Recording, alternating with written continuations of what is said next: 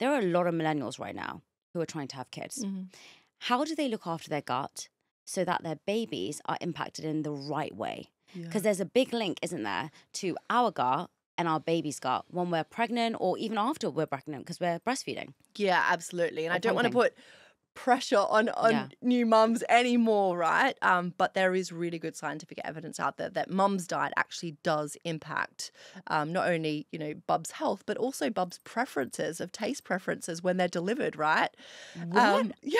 It's amazing where they've actually done studies and shown that, you know, mums who've had like things like garlic, when baby comes out, it's more garlic accepting of the flavor if their mum had it compared to if they didn't. So it is incredible how the body works. And like I said, I don't want to put extra pressure on, but like morning sickness and things like that, you know, it's tough. But what I say, where you can, sneak in those extra plants. So things like egg frittata, I pretty much lived on that when I was you know, having morning sickness, and add in the butter beans, all the roast veg, all that sort of stuff. So wherever you can, you know, smoothies. Don't just have the fruit in there. Get some frozen cauliflower. You can't even taste it. It kind of like all blends up and it makes it creamy, the frozen cauliflower. Way. Yeah. Frozen cauliflower in a smoothie? Honestly, give it a try. I might actually. Yeah. That's a great idea. I never thought of that one. So it's like all the ways to add plants in, particularly if you're unwell, that actually will start to have an impact on babies' health.